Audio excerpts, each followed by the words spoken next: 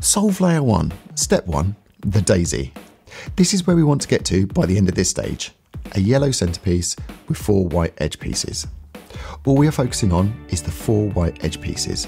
You can ignore all other pieces for now. Start by holding your cube with the yellow center pointing upwards. Let's look at the top layer first. Once you've scrambled your cube, you may find you have a white edge piece already in position. If so, leave it there. You may also find that you have a white edge piece on the top layer, but not touching the yellow center. That's okay, we'll correct that shortly. If you don't have any in the top layer when you start, that's okay, we'll get there soon enough. Next, look on the middle layer to find your next white edge piece. If I move this up, it bumps this one out of position.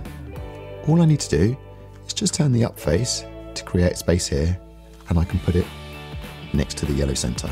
If our next edge piece is facing down, we just need to move the face twice to get it into position. Let's look if our white edge piece is on the bottom layer. What we need to do is turn the face twice. Be careful not to bump any pieces that we already have in position. So we just rotate the up face, and then we can turn the face twice. Let's correct that now.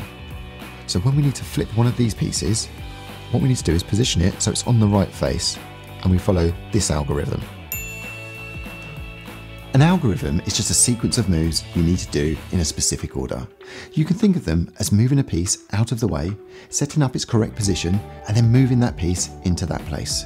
You'll get the hang of it, and we follow this algorithm. Right, counterclockwise. Up, clockwise.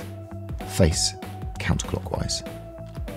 And now we have all 4 pieces in position. When your Rubik's Cube has a daisy that looks like this, you can move on to step 2. Have a little practice yourself and try and get confident with doing the daisy before moving on to step 2.